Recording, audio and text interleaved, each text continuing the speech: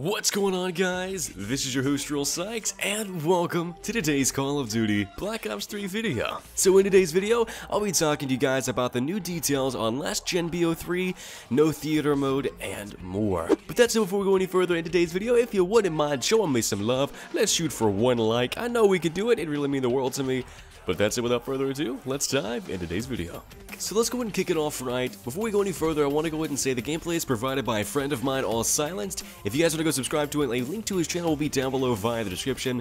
Go subscribe to him. He's very close to 200k subscribers, and he was nice enough to shoot me over some gameplay. But regardless, let's get back on topic. So Black Ops 3 on PS3 and Xbox 360 will run 30 and 60 FPS in multiplayer, and will run at 30 FPS in the Shadow of Evil zombie mode. Now, as someone who has never really experienced 60 FPS until Xbox One, I can safely say that 30 FPS is fine with me. As a YouTube content creator, 60 FPS is always important, but at the end of the day, 30 to 60 FPS, you might notice the game being a bit more smooth, but overall, I'm not going to complain that much. You can't really expect a console that's over 10 years old to, compete with today's consoles or even PCs. In addition, features like the theater mode, weapon paint shop, and even the esports section will not be available for PS3 and Xbox 360.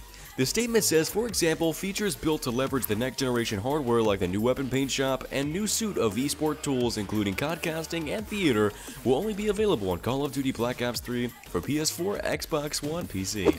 Next up is storage requirements for Black Ops 3 on PS3 and Xbox 360 have also been announced. For PS3, it's 16 gig of space needed to download BO3 update once installation is complete, and the game will require 8 gigs of storage. Secondly, the Xbox 360 is 8 gigs.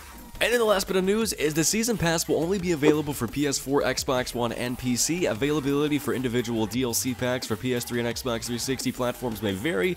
More information will be announced on a later date. And then, if you guys are interested, Black Ops 3 on PS3 and Xbox 360 is developed by Phoenix and Mercenary Technology and will be available for a suggested retail price of $49.99. PS3 and Xbox 360 versions will also include a download code for COD BO1. So, I mean, that's okay. I mean, honestly, guys, I'm not going to complain that often. I mean, I really can't play Black Ops 3 at the moment, but regardless, I knew this was coming, whether it was this Call of Duty or next Call of Duty. It's just a matter of everyone trying to save up every little dollar and purchasing an Xbox One. I mean, honestly, guys, you can't expect, the game to continuously evolve and having to still be ported over to last gen. Honestly, I really don't even think Call of Duty will be made for last gen and the next rotation of the game coming out next year.